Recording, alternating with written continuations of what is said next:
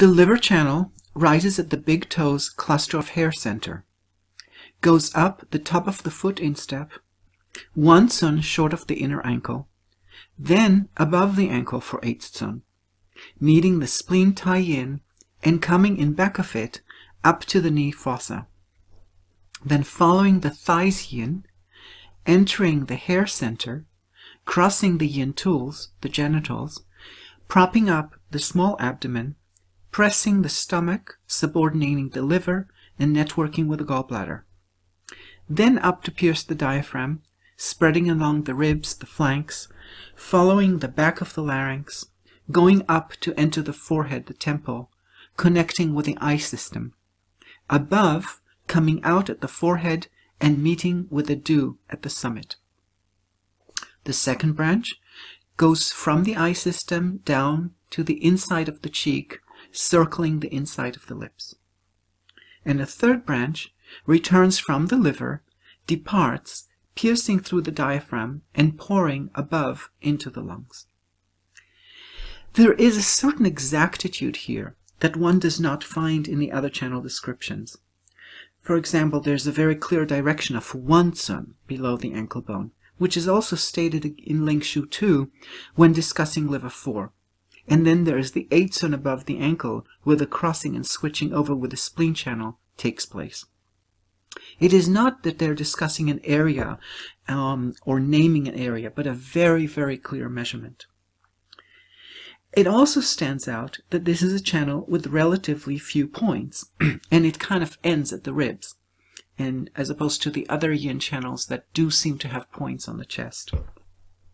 And that some of the points are very concentrated in very small areas, like the cluster at the groin, for example, liver 10, 11, and 12.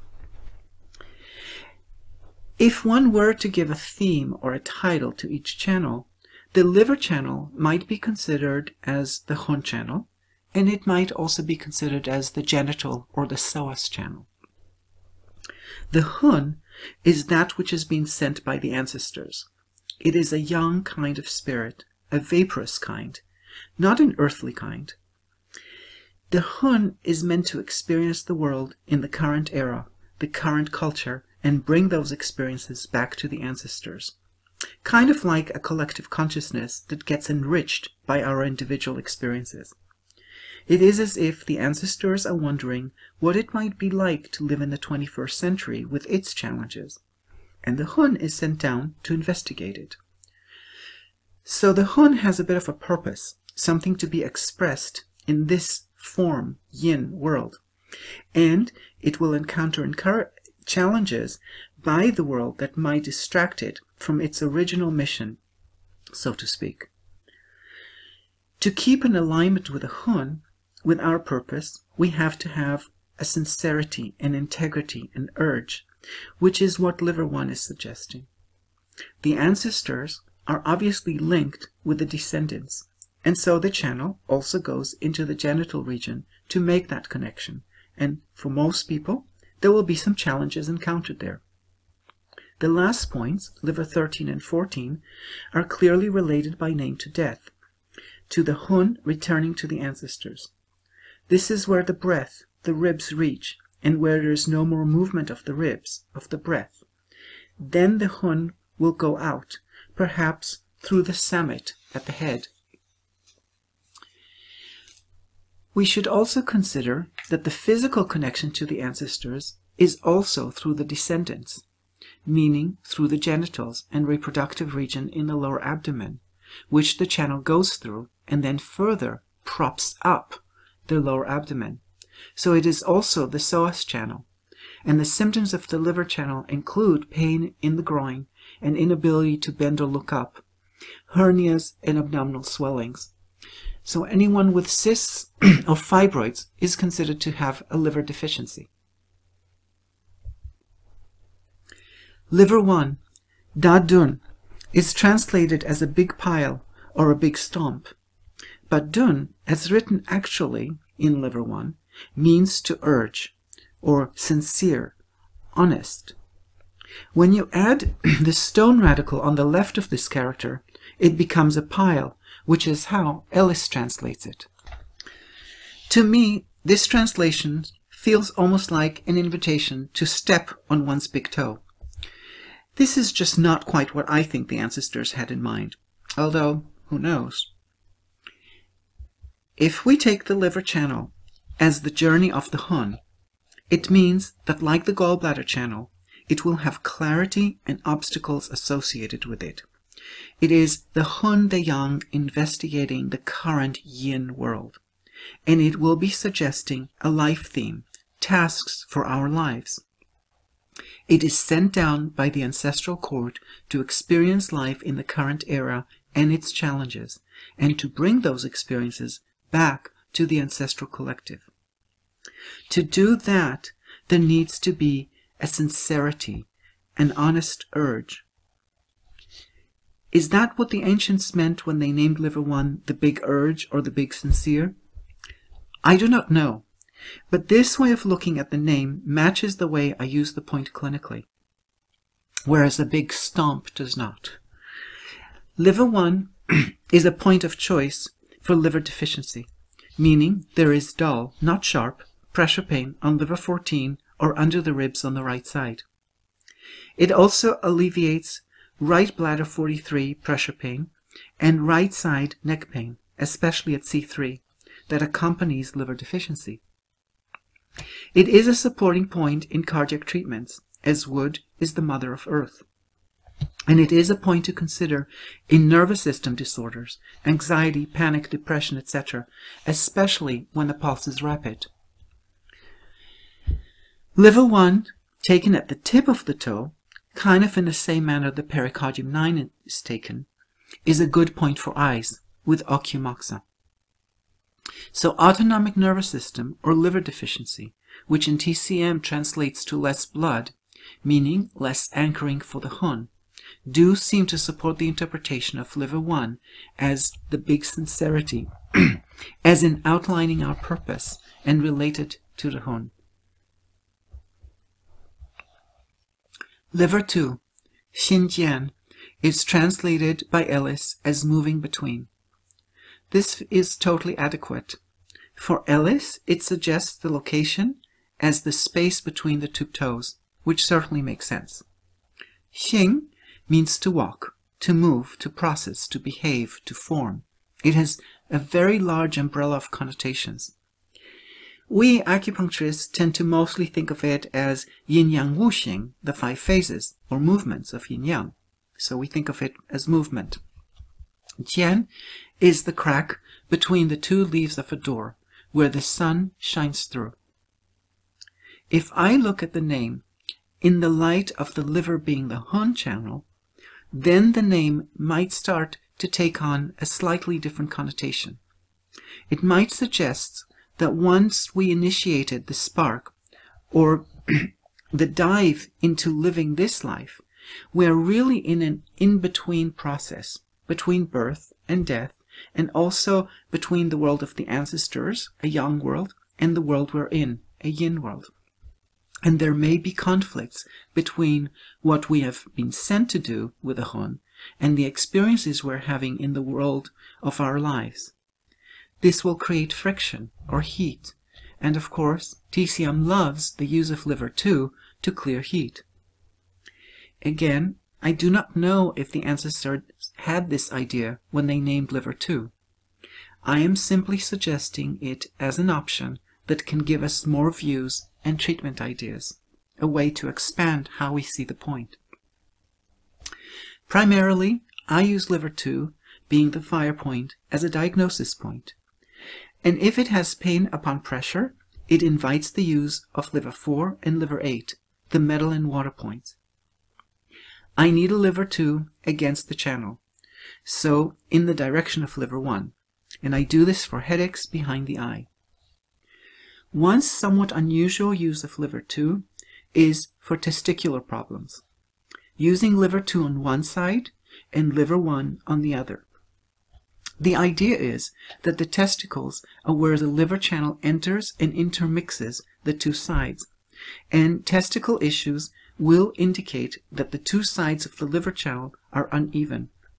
The testicles in men being the lowest part of the torso, hanging off the body, affect our gait, how we carry ourselves.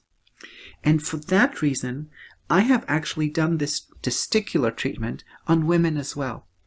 This is when you find that there is something in the perineal floor that is pulling off to one side. The idea is to reduce the problem side with liver 2 and to tonify the other side with liver 1 and balance the liver channels. Liver 3, Tai Chong, the Great Surge, is physically where we need to push down in order to establish our upright posture. If we do not activate the area of liver 3, the whole posture becomes sluggish and we might roll onto the outside of the foot and in some cases even onto the inside of the foot. So this is the area where our posture is being charged. That is Chong. If we look at the Hun model and Chong as being our core, our blood, it points out that when the Hun is aligned, we find our core, our purpose. Even if, as liver 2 suggests, we might be moving in between spaces and not always aligned. But when we are aligned, there is a charge. Although liver 3 is an immensely popular point, as it would be befitting with its name and location, I tend not to use it much. But that is because I have rebelled against the TCM workhorses in favor of exploring more options, not because the point isn't powerful. However, there is no doubt that liver 3 is a powerful point, just like large intestine 4, as they correspond to and affect a large area of the brain. And energetically, they create the thunderbolt, the vajra of the fish, which we discussed in the context of lung 10, something that charges the body, that sends a thunderbolt through the body. My primary use of liver 3 is in combination with spleen 3 for mouth sores, though occasionally I do also use it for hepatitis, with large intestine on the right side, with a black clip of an iron pumping cord, and liver 3 on the left side with the red clip. Liver 4, Zhongfeng, the center's authority, is a very special point. Ling Shu 2 says that liver 4 opens the flow of the center when needled with a channel flow, and if needled against it, it creates knots. This is the only point in the discussion of all the antique points, all the 5 Shu points, that gets any kind of commentary. All the other points are simply named. And yet, most people don't really use liver 4. Everybody loves to use liver 2 and liver 3, and liver 4, which seems to be the favorite in Ling Shu, we kind of ignore. The location of liver 4 is also explicitly stated as 1 sun below the ankle. This is different, again, from what most people will tend to take it nowadays. But about 1 sun below the ankle, one will find a slightly puffy tissue, and this is the effective point. The name for liver 4, Zhongfeng, means to confer authority over the center, which I presume to be the lower abdomen. There is one other feng in the body, which is kidney 23, Shen Feng, the Shen's seal, or the Shen's authority. Feng is also related to Jie, street, as in stomach 30, where the tablet part is surrounded by the radical to move, Xing. And liver 4 is a good point to resolve psoas problems. Liver 4 is probably best known for the treatment of oketsu, stock, non-physiological blood that piles up and reflects as pressure pain on left stomach 27 area. In this case, it is used on the left side with left lung 5. However, before oketsu became popular, we were using liver 4 for liver problems, especially when there is right-sided neck problems.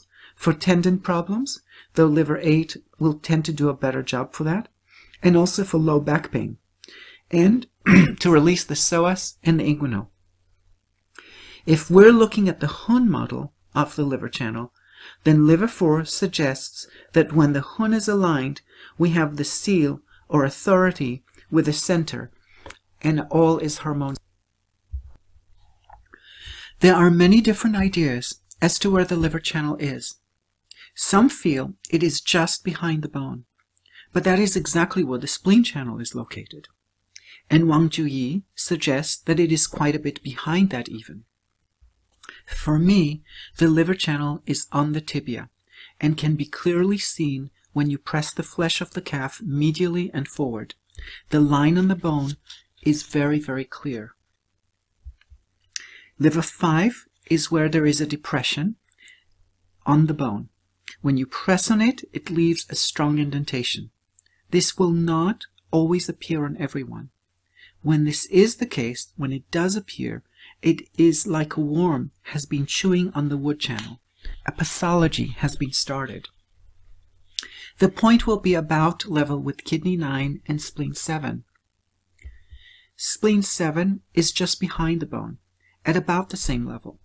Though in the case of both spleen 7 and liver 5, I am looking for a dent, almost like a pitting edema, not any particular measurement.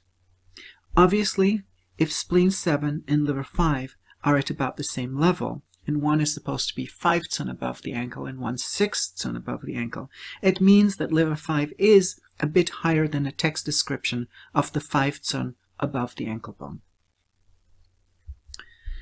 Liver 5, Ligo, is an insect that bores into the wood and creating a ditch. It is a hole in the bone on the wood channel. This is a direct moxa, Oki point. The treatment for termites boring into the wood is to smoke them out. Hence the treatment of choice at liver 5 is moxa. Also, if you think about it, there's not a lot of space for a needle there. It requires slightly more moxa than other points, and say about 15 ouchies as opposed to 6 or 7 on most points. It is a point that we use on women with endometriosis. It is also an anti-inflammatory point for the lower jiao, often combined with spleen 5, and it strengthens the mucosal membranes. It also acts as an anti-inflammatory for the skin, so it is used for skin conditions with itchy or oozy sores like poison oak or eczema. It is also the point of choice for gout pain, in which case it is combined with spleen 9. From the Hun model's perspective, when the Hun loses its clarity, when we lose our purpose, it is like a worm is starting to consume us. Liver 6, Jiangdu, the central big city, is a point that I do not use. This is partly because I look for the hole in the bone for liver 5 and take it slightly above the official location, and there may be several of those holes. So a higher hole may officially be liver 6. I was once asked by a prominent Chinese practitioner why I did not use liver 6 for hepatitis, given that it is the she point of the liver. I told her that I used spleen 7 and kidney 7, and showed her the location of spleen 7. And then she said, "Oh, but that is my liver 6, even though my spleen 7 is behind and touching the bone, and not on the bone." So we all have different ideas of where these points are. So for me, since I don't have a particular thought or use for liver 6, it's like it's a point that exists in the textbook, but not practically speaking. Also, liver 5 really only shows up when you can find the hole. Otherwise, it's a theoretical point. In terms of looking at the point names in relationship to the Hun's journey, I can see the name as serving opposite ideas. It can refer to a large metropolis where we encounter many obstacles, many diversions, and it can suggest also our own center, meaning we are in line with the Hun's curriculum. I've never experimented with this point, so this is just theoretical. It is really merely an attempt on my part to satiate the requirement of acknowledging the existence of this point. Liver 7, Xiguan, the knee gate, is another point I do not use, except for diagnosis. ACL injuries will reflect as pain above spleen 9 and around liver 7, not so much on the inner knee eye, and I use this area to assess treatment points, usually spleen 5 and stomach 41. Liver 8. Church 1, the bending spring, can be seen as a spring, like spleen 9 or gallbladder 34, relating to the lift in the knee. Or it can be seen perhaps more in relationship to the spring in heart 1 and kidney 1, referring to our inner fountain, so it is related to how the Hun finds its expression in us. Does it flow or thrive, or is it constantly obstructed and struggling? The point name clearly implies that the knee should be bent when we use the point. If you use a bolster under the knee, that is enough. Trying to find the point with the knee straight, say when the patient is lying face down, is quite challenging. What I'm looking for is a soft nodule, not a hard one, but a soft nodule or puffiness that feels like it is spreading when you touch it, when you press on it. Liver 8 is the main point for any kind of cyst or fibroids. When a patient has had cysts or fibroids, regardless of whether they have already been removed, liver 8 will often be the main treatment point that will treat whatever other symptoms the patient is experiencing, because cysts are an indication of a liver deficiency. This is going to be especially true in gynecology, but does apply to other kinds of cysts as well. Liver 8 is also the main point used for tendons, rather than gallbladder 34, which is, in my understanding, has more to do with torque, something that obviously does happen often in tendons and ligaments. But for any kind of tendinitis or fasciitis, I look at liver 8 as the treatment point of choice.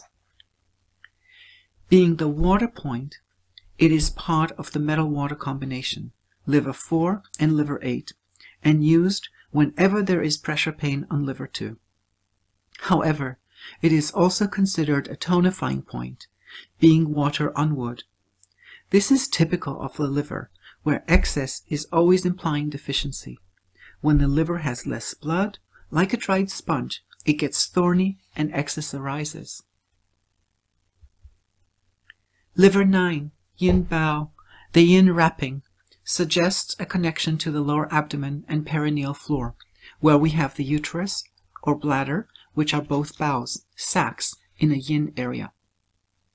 Like inner yin, which is on the kidney channel at the same level, liver 9 also provides the support for the perineal floor. This is a hormonal area and typically has bumps or pain or pressure in women with hormonal imbalances. It is also a good point in cancer treatments.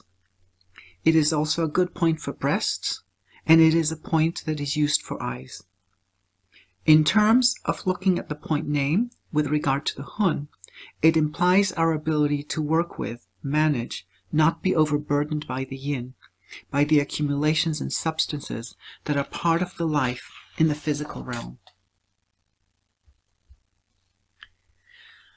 I tend to look at liver 10, 11, and 12 as one group, and I represent that group as if it was liver 12.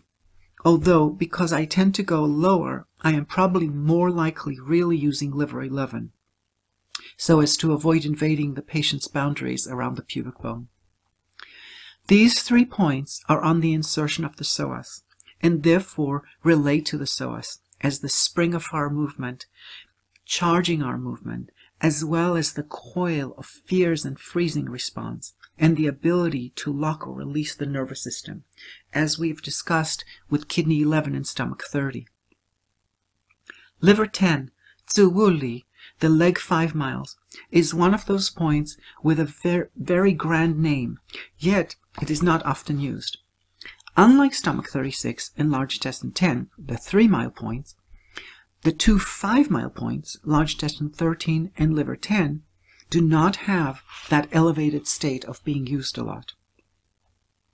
Liver 11, yin lian, the yin corner, or the incorruptible or the honest yin, is thought by Ellis to be a reference to the corner, the angle of the pubic bone. One could also look at liver 11 as examining yin, or honest yin, and not just as a corner. So yin-lian, examining the yin, may be a reminder that as we approach the genital region, that we can have either more or less clarity or honesty, even in the hidden arenas of our desires. That the point of the Hun being here is to examine the yin. The liver 11 area also treats the big toe. People with big toe pain will tend to have congestion, even a nodule in the upper inner thigh, just below the inguinal groove. Liver 1, Da Dun, the great honest, is therefore related to liver 11, Yin Lian, the yin honest. So while I'm translating both points, liver 1 and liver 11, slightly differently than Ellis, or quite a lot differently perhaps than Ellis, it has a connotation to what I find useful clinically. And this is going to be true with any point, any interpretation. It will be influenced by one's background, with my clinical experiences and whatever other biases we bring. Liver 12, Ji Mai, the anxious pulse, is saying that when we have anxiety, when we feel an urgency, it will tend to show on the psoas. We know that this part of the thigh, like the tailbone, affects the state of our nervous system. When we push the tailbone back, we tend to feel more excited. And when we tuck the tailbone under, pushing into the liver 12 area, we tend to feel more stuck, more depressed. I use liver 12 to release the autonomic nervous system. It can also be used to gauge and release circulatory blockages at the upper thigh, constricting abdominal circulation, which is especially important in gynecological complaints. Liver 13, Jiang Men, is the camphor gate, even though Jiang, camphor, requires the addition of the wood radical to its left. The name is meant to suggest the end of life, the end of a section, and camphor is used to seal coffins, perhaps as a way to pleasantly wake up the dead person when they reach the ancestral court, but I suspect also as a practical earthly way of keeping vermin away for a while, so it makes us feel more pleasant about the person in the coffin, not being eaten by whatever, mice, rats, whatever. So here we have a clear relationship to the Hun's journey on this earthly realm, as does liver 14, Qi Men, the cycle gate. And both are gates, men, on the ribs, a place where we have a number of gates representing the movement of our breath, the movement of life. I use liver 13 to treat mastoid issues, which can be part of the ear problems, hearing problems, tinnitus problems, or autoimmune problems. It also treats deep internal pain. On the right side, liver 13, with right stomach 25, treat fatty liver conditions. Liver 14, Qi Men, the cycle's gate, suggests that at the end of the journey, there is another cycle in store, which is what the liver, wood, represents: rebirth, renewal, spring, life arising from the depth of the contraction of winter's frost. I tend to diagnose the liver on the right side, more under the ribs, as the physical liver will tend to push under the ribs if it is swollen. However, liver 14 can also be used as a reflex for the physical liver. On occasion, I would needle it, directing the needle outwards to release liver sides that I was unable to resolve with other points. I would use liver 4 first and then liver 14. I also use it as a yin waypoint, as a way to suggest cyclicity to the body. Again, I needle it pointing outwards.